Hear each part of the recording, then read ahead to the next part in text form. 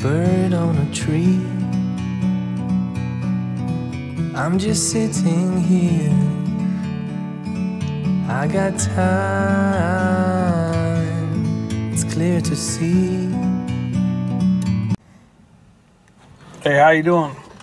This is Iowa Hunter here at the Rock and Bee, and I haven't been on for a little while. Like I said, I'm building a house down here on this ranch for me and my family. It'd be my wife and my dad. He's 92, and he went in the hospital. He's been in there about 6 days, and he's been out of it. So he did come around today, and I think he's going to be all right, hopefully. So we're going to get him in here. But I just want to give you a little bit of a picture of what the place is going to look like.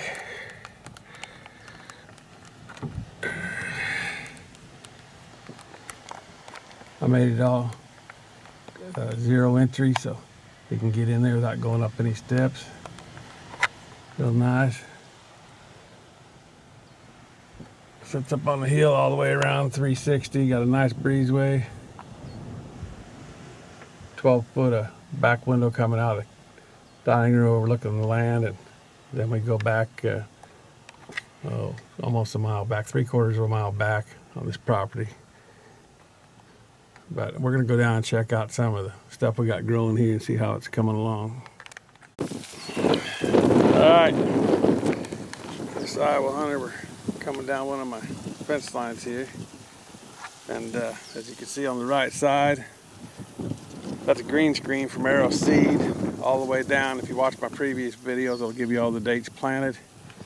And then down at the very bottom on the left against the fence, running all the way down there, that's green screen, about 12 foot of it. And they overlap. It's made to channel the deer and also give the deer screen. You can get in and out of your hunting areas. It keeps them, when they're in that fantastic food plot down there from Whitetail Institute, you know, they'll be in there snug as a bug. They won't bug out of there. And I was trying to work with this tape measure, but it's not helping me out very much. But I got this set at 36 inches, and it's hard to see in this bright sunlight, but you can see that green screen's just, you know, a good 3 feet tall right now. And I'm sure there's other places that's, you know, taller, maybe some that's a little shorter, but this is supposed to get 12 foot tall, so that screen should be a good deal. I know Whitetail Institute makes something called Conceal, and I see some other guys planned that on their videos, and we'll see how that does. But you can't really compare everything because different planting dates, different weather, different soil, you know, what works good for me might not work good for somebody else. I didn't think this was going to grow at all because we had so much moisture, and then some other people I've seen just put green screen in here recently. So I'm excited to see Whitetail Institute's Conceal. So I'm interested to see how their Conceal does, and next year, you know, I may try some of that and go back and forth. I just want to find the best product for my layout here at the Rock and Bee. So we're going to try this year, and we may split it up and try a little something else next year. We'll just see how good this works. It's supposed to get so thick the deer can't even walk through it, and they won't want to bed in it or eat it or nothing like that. You know, I want them to use it for good cover, so people can't see into my hunting areas. And here, if I come down to the field, they won't be able to see me coming down here because I bed up, and there's been like 7 bucks in just that little draw right behind the house. So when this grows up, you know, I can slip in here if I want to, down to that artificial water hole I got down here, and get in a stand and do some good filming, or you know, take a crack at one to see what happens. Anyway, we'll go on back here and see how the other food plots that are doing that I put in. All right, this is the Whitetail Institute vision I put in last year. Of course, the kale died out. Had quite a bit of grass in it. I slayed it out. I overseeded it with some Alpha Rack Plus, and I mowed it once this year. It got up to 16 inches at the tall part and 12 inches at the leaves.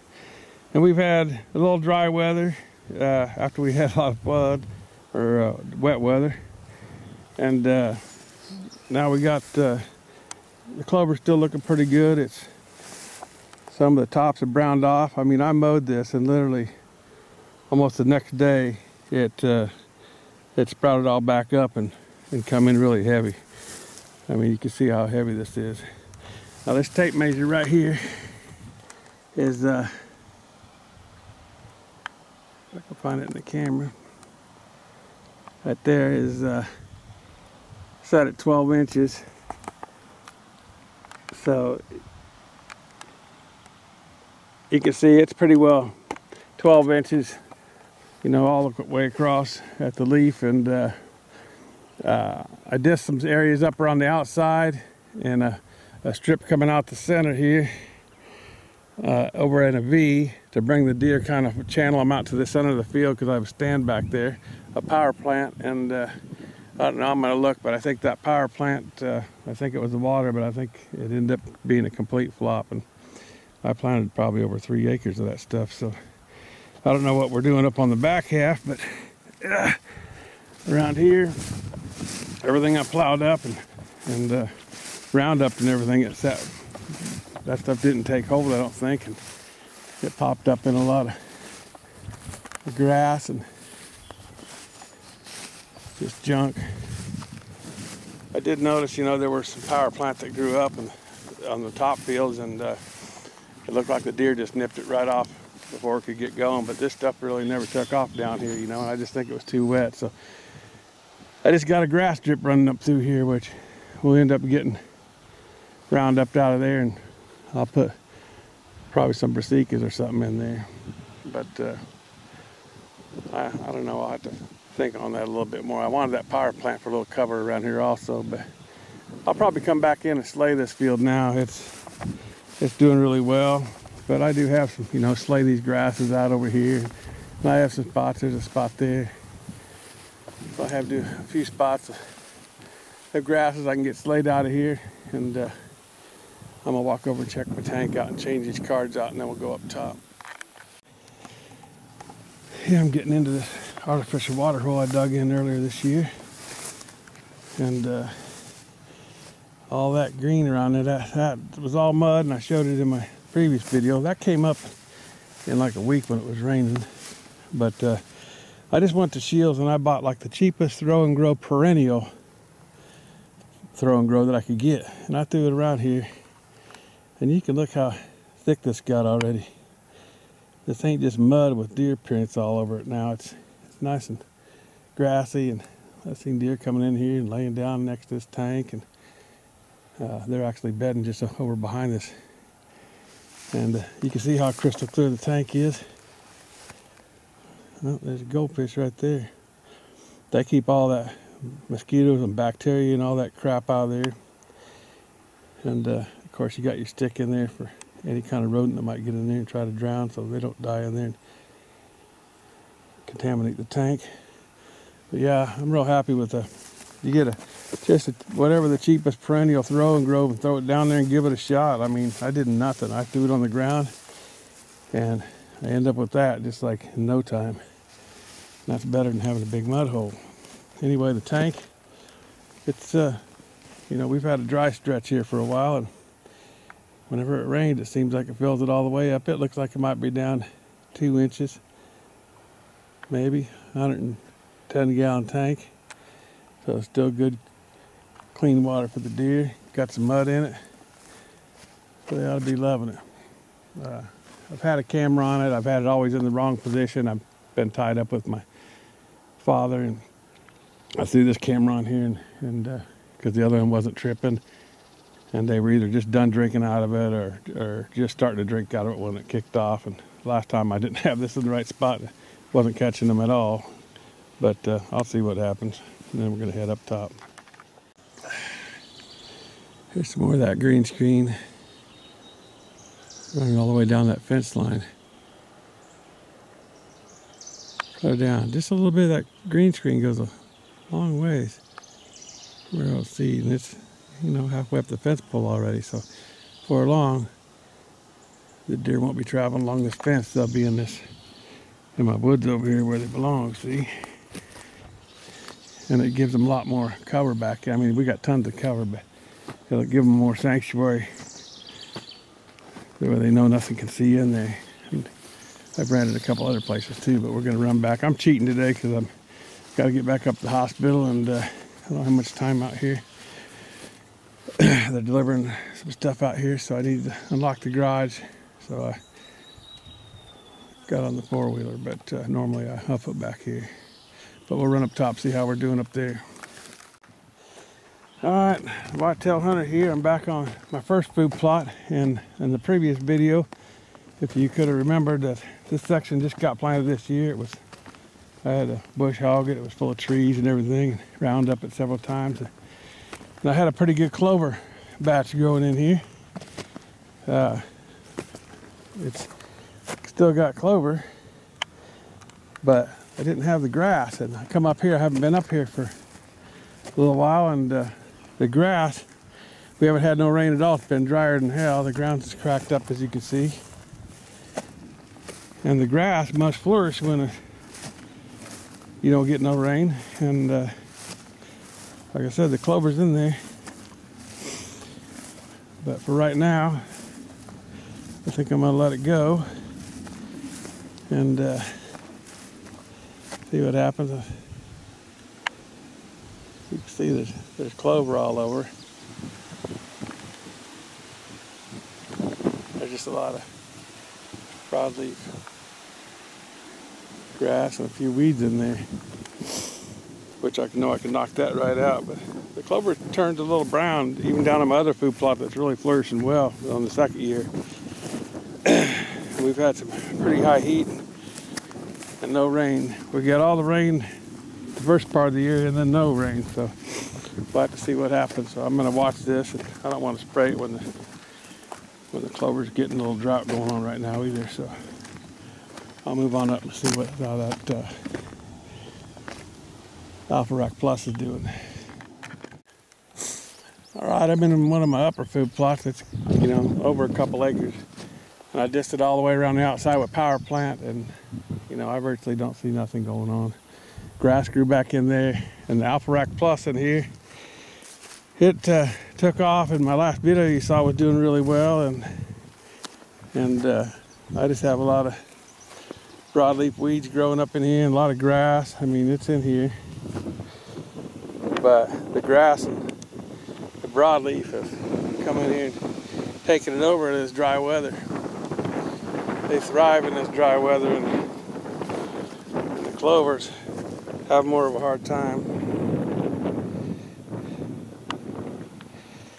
But everything's in here. It's underneath the canopy of grass and broadleaf weeds, and I don't know when it's this hot and the plants are still kind of young. I hate to come in here and spray them now. I think I'll wait and get some good rains in here, and then I may come in and slay them out. But for right now, I'm going to leave them. The deer are in here thick right now anyway. I'm going to go ahead and switch out a couple cards. And as you can see over there, I have that green screen running clear down from the bottom of that draw all the way up the hill. See that it goes over the hill and down the other side, and it keeps this whole food plot over here sealed in, where somebody's riding across that hayfield over there they can't even see in here, which keeps the deer in here. Like I said, I can be in here in my stand and have 30 deer under me. If somebody rides across that hill and the deer see them, they'll spook out and head back over into the woods. So that stuff's going to work out good. I don't have any doubt I'll be able to get this up, but I'm going to see what the rest of the plots look like. All right, now I'm back here to the chupa plot, which isn't ginormous or anything, but it's got some weeds growing in it too, but it does have a lot of chupa growing in it. Like I said before, this will be your chupa plant. And it has a triangle stem on it, and it grows nuts down out of the ground. And I'm not sure if it's at the nut stage or not. I really don't want to dig any up right now. It's not time I wouldn't think, but you can see I have a pretty good little batch of chupa coming in here. Weeds don't seem to be bothering it very much. We had some wet weather and some dry weather and everything, and keeps you going. So, you know, I may plant a little bit bigger plot of that next year. We'll see what happens. But it doesn't look like it's too awful hard to grow anyway. We'll move on back to some of my other power plant and see if it took or not.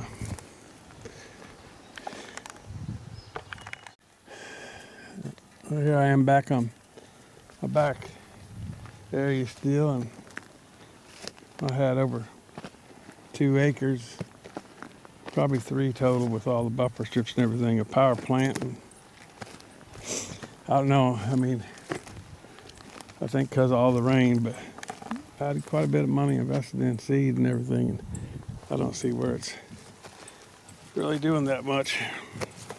I mean, nothing's over ankle tall, a lot of it's weeds, a lot of bare ground down there, and if anything I overseeded it compared to the instructions. But I'm interested to see, some other guys were trying it this year, but we just had such a tough spring, rain every single day, that I just don't think it liked it. It's a shame when you put that much work into something, and I'm sure they're out here eating this greens. I got some cameras on here, but I did see some other power plant that they had nipped the tops off of when it was still growing. So, but you know, out of 3 acres or so, I should have got some, I think, a little bit better than what I got. But I'll probably have to chalk that one up to the rain, I guess. Everything else seemed to be pretty good conditions, and I have to see if I try that again next year, or go to something else. Anyway, I got another area, a finger that was doing real good in it when I first planted it in power plant, but the deer might have overgrazed that area too if it started up. But we're going to go back there to take a look at it after I pull a couple cards out.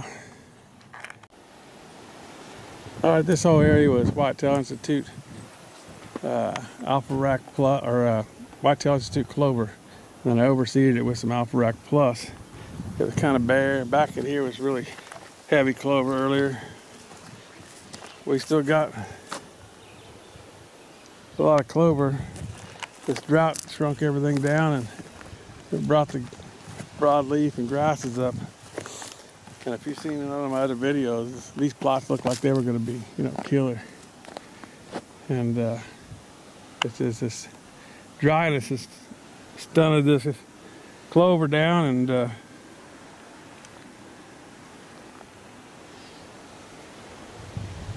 holy guacamole. Yikes, we got something going on there.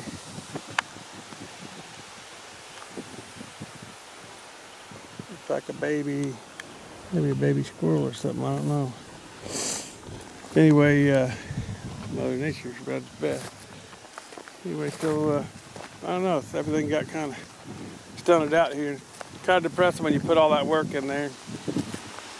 Whenever you see them dirt areas like that, I got several of them. Those are usually areas where the turkeys get in there and take the dirt bath, drum it up.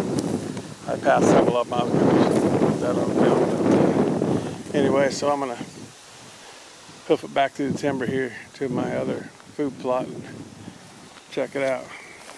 Maybe it'll be a little bit better than these. A little disappointing, but you know, the clover just kind of, you know, I'm sure with the rain it'll pop right back out, but it kind of shrunk up, and the weeds popped out and overtook everything. But I think we'll still be all right. It wasn't that easy last year either, so I'm just first year getting established. Anyway, I'll keep you updated. This Iowa Whitetail Hunter. All right, this Iowa Whitetail Hunter here. It's rockin' bee, and I'm back at the little spot, food plot I put in called the hole in the wall. But here's a property line fence, and that's a green screen I threw up along there all the way over the hill and down the other side. They love this little meadow right in here. They come in here and wander around and fight and play around in. I left this just natural, and then I put Powerplant down this finger both ways, and actually it popped up and did pretty good right at the beginning, and I don't know, I got a sneaking suspicion that they ate it off a lot when it was growing. But you know, if you get something like that you can't even get out of the ground, we'll see what she's doing now. I see a lot of grass, turkeys dusting all over there.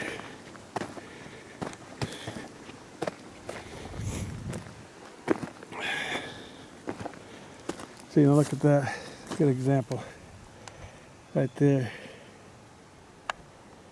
That plant was going there and they ate the top of it right off. So I don't know if that's what we got going on in here.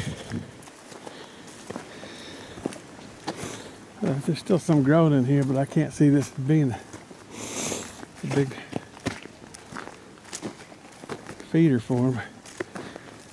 There ain't nothing in here over top of my boot hardly. Like I said, you get some hits and misses with food plots, and I tried this in several different areas as buffer strips and main food plot. It's an annual, but you know, it won't be long. It'll be time to get my fall plots in here. So the deer in here is thick anyway, but I'll be thinking about my fall plot already. Get in here and round up this, just get up out of here. Anyway, I guess that'll be the whitetail hunter out for today. Not every day is the winter, I guess. Like I said, I haven't been able to get out here. I've had my dad in the hospital and had other things to worry about, and you know, there could be a lot worse things than just having a food plot not turn out quite how you wanted it. So life goes on. We'll keep up the battle here at the Rock and Bee. You guys have a blessed day.